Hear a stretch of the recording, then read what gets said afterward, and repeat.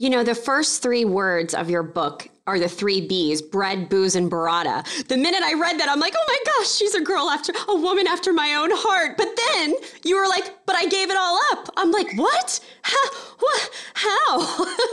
But I am curious, are you able to pinpoint the moment you decided to give up drinking alcohol for good 3 years ago? Oh yeah, it was very clear to me. I had another one of these prayer thoughts.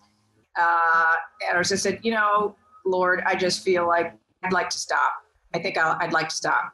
And there's no way I'm going to be able to. So you're going to have to do it because I won't be able to. I tried one time with a friend of mine. I think we lasted 6 hours before we were like, oh, let's drink, So literally within like 24 hours of saying that little, prayer thought, I had a dinner at my one son's house with his friends and a couple other my sons.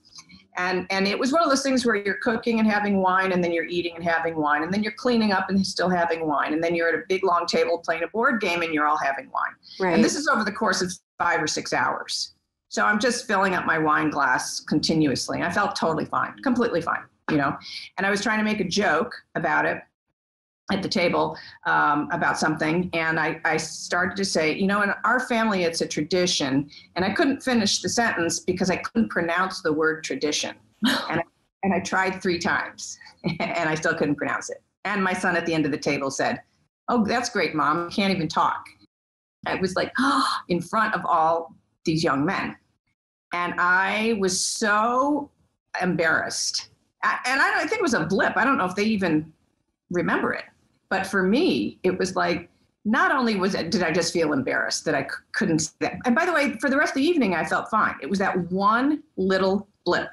And right. So I thought... it was a light bulb.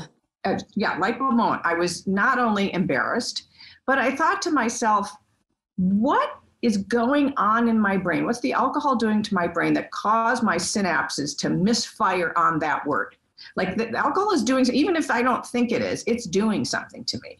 God knew this is the way to wake her up to what's going on with her body and, what the alcohol does and all of that.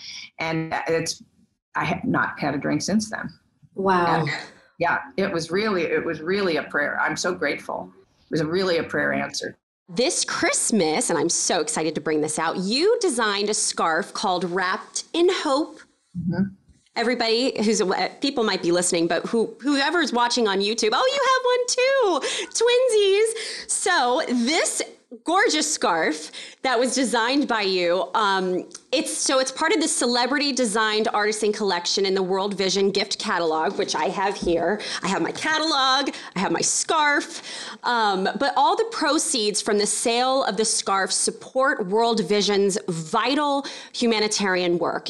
I think people don't understand.